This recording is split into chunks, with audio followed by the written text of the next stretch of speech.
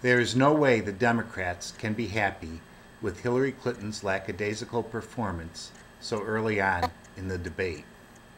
Watch this brief clip as Donald Trump has her clearly frustrated and unable to look presidential. We actually increased American exports globally 30%.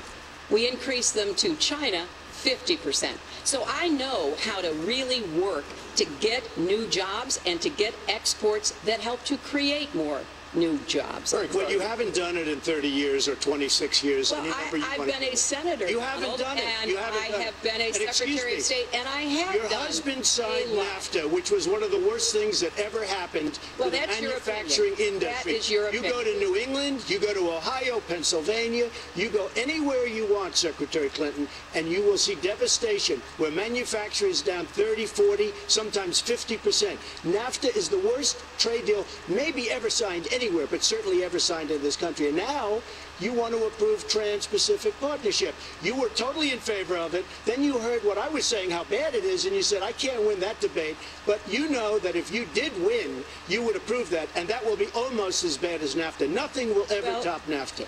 That is just not accurate. I was against it once it was finally negotiated and the terms were laid out. I wrote about that in... You called it the gold standard. You called it the gold standard of trade deals. You said it's the finest deal you've ever seen. No. And then you heard what I said about it, and all of a sudden you were against it. Well, Donald, I know you live in your own reality, but that is not the facts. The facts are, I did say I hoped it would be a good deal, but when it was negotiated, which I was not responsible for, I concluded it wasn't. I wrote about that. So is it President Obama's fault? Is it President Obama's fault? Even announced. Look, there Secretary, is it President Obama's fault? There are because he's pushing it. There are different views about what's good for